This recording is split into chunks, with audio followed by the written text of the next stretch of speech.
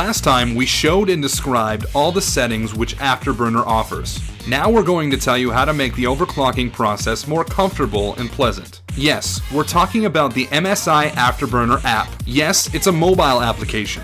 After you install it on your smartphone and synchronize it with your PC, MSI Afterburner app allows you to overclock your video card or configure its operations anytime you want. The mobile application doesn't require MSI Afterburner to run on your computer, so you can control everything even while playing games or having hardcore benchmarking with liquid nitrogen. The application is free and available for Android and iOS. The only drawback is network requirements. You need to have internet access with an allocated IP.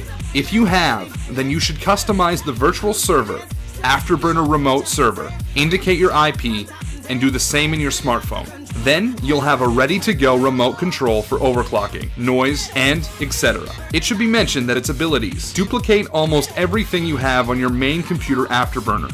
That's the end of our lessons and how to set the video card overclocking in MSI Afterburner. There will be a lesson 10, which will summarize everything and remind you about some gadgets.